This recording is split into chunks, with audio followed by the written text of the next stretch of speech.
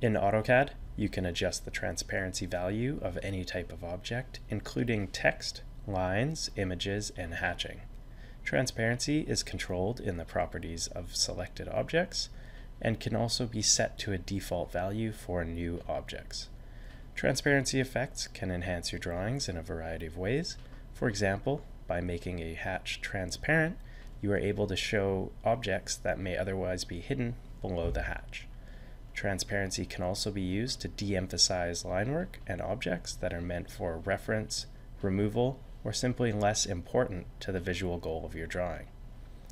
For example, you can set the transparency value of a hatch directly from the Hatch Creation tab. By using the slider or entering a specific value in the hatch field, you can adjust exactly how transparent your hatch will be, allowing you to control how much or how little of the objects below the hatch that will be visible. One of the easiest ways to use transparency in your drawings is to apply a transparency value to an entire layer or layers. Once set, all of the objects on this layer will maintain the same transparency value unless manually changed in the Properties tab. This will allow you to create layers that are less visible to indicate they're intended for reference or less important visually to the drawing. If you would like to set the transparency of an individual or group of selected objects, you can do so by right-clicking and choosing the properties of a selected object.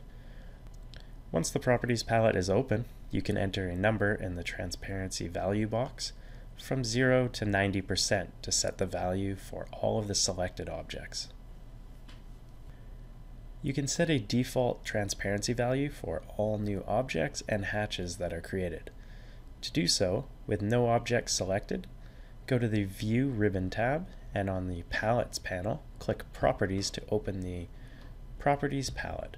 Here you can enter a transparency value that will be given to all new objects automatically. One important note, for performance reasons, transparency when plotting is disabled by default. To plot transparent objects, simply select the Plot Transparency option in either the Plot dialog box or Page Setup dialog box.